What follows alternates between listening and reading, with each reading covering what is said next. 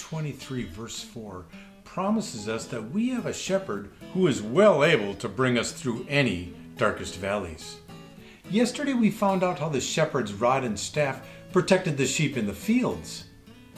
But how about the sheep in the churches? Let's take a look again at those Hebrew words for a rod and a staff. Now, Shebet and Misheneth both have a context of tools to be used protecting and caring for the woolies.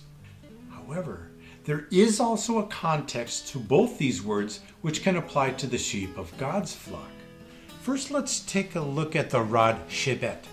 Another context for this word is of a scepter which would symbolize a ruling authority.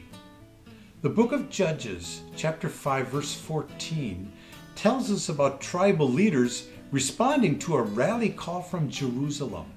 From Zebulun came those who carry a commander's Shebet.